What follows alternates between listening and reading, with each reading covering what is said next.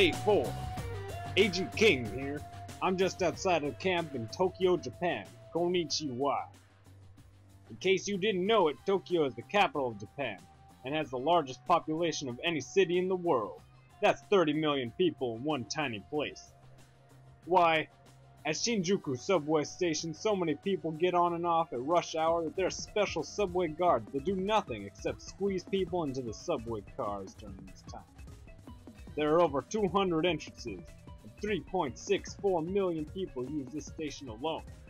There are also some great sights to see here. Tokyo is home to the Tsukiji Fish Market, the largest fish market in the world.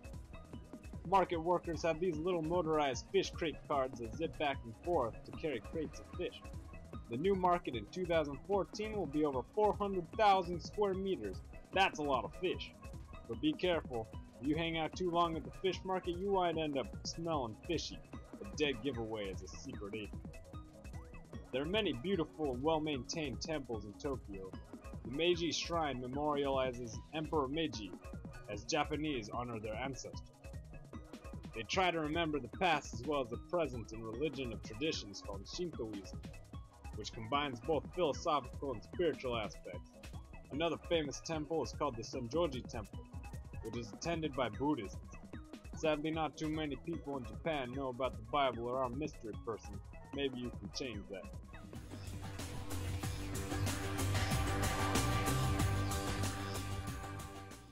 Commander Wolf will be passing around a box with a clue to the identity of our secret person.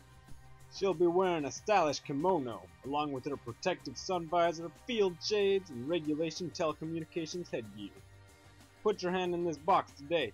It has 2 clues in it. Take a look, jot down the clues, and take down the verse that helps us explain those clues. At the end of the day, we'll check case sheets clues to see what you've gathered. Now let's listen as we hear about something that our secret person has shown to us all.